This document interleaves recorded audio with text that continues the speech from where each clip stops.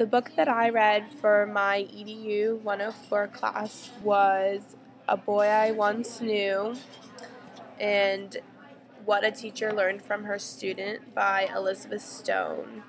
And I really like this book. It surprised me. I didn't know that it was going to be about this one man who had HIV, but I'm glad that I chose it. It was just a random thing. And the three things that I want to talk about from my book are: first, I, as a teacher, want to impact a life like Elizabeth Stone did. Um, in the book, he talks about her all the time in his diary, but they only send Christmas cards to each other. And I just think that that shows that she really impacted his life greatly. And also, I want to stay in touch with students like she stayed in touch with Vincent. I think that that can be really special.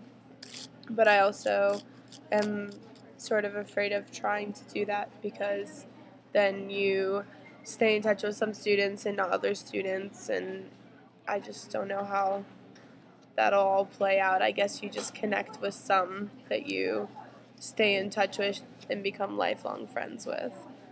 Um, what also I felt about this book is that Vincent really changed Elizabeth's life.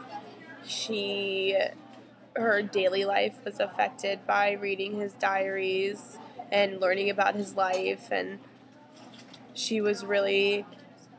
it really was something that she had to get over, like learning about him and not little ninth grade Vincent that she remembered from her one English class that she taught. Also, I really liked the book about how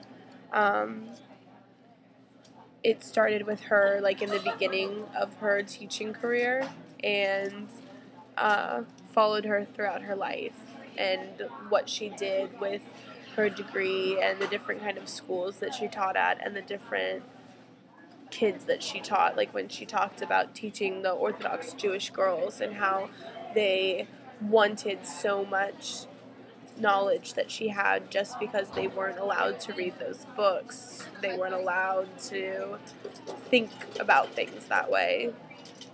And I think that that just really proves that if you change and adapt your curriculum to the students, that you will have happier, smarter students. And my name is Delia Bell, and this is for my EDU 104 book report.